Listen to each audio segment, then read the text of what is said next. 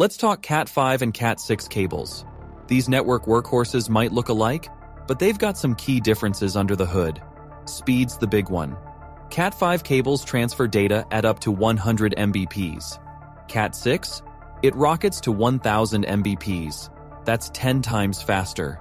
For big files or 4K streaming, Cat6 is the clear choice. Frequency matters too. Cat5 handles up to 100 MHz, while Cat6 manages 250 MHz. Higher frequency means more data travels at once. Think of it like adding lanes to a highway. Interference is a network killer. Cat6 cables have extra shielding and tighter twists. This cuts down on crosstalk, signals leaking between wires. Less crosstalk means cleaner data flow. Length's important.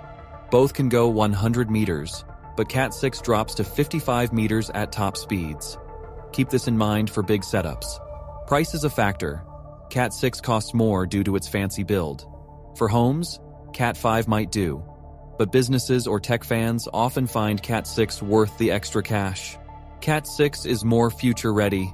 As our gadgets need more bandwidth, it's set to deliver. It works with older gear too.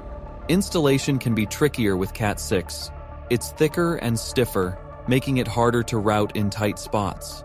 But that bulk is what gives it an edge. Don't forget Cat5e. It's a souped-up Cat5, sitting between the two in skills.